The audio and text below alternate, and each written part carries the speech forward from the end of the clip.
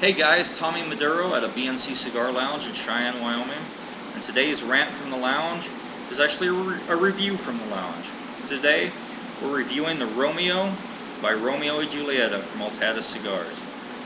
Now this baby is a full-bodied punch in the mouth, but don't let it fool you.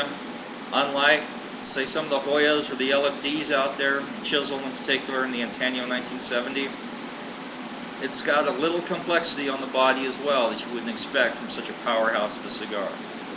Now when you're smoking this cigar, you're going to want to pair it with a nice Italian roast coffee, an Islay scotch, say a stout if you're a beer drinker, because this will overpower most other drinks that you're going to pair it with, or going to try to pair it with. So you want something full-bodied on your drink side as well to match the full-bodiedness of this particular cigar.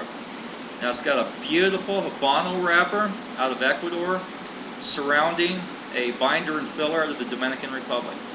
And let me tell you, most of the stuff that I've smoked out of the Dominican Republic has been really mild, but they nailed this for a full-bodied cigar. It is phenomenal. So the next time you're in your tobacconist, look it up. The Romeo by Romeo and Julieta. I guarantee, if you're a full-bodied aficionado, you will not be disappointed. This is Tommy Maduro. Thanks for watching.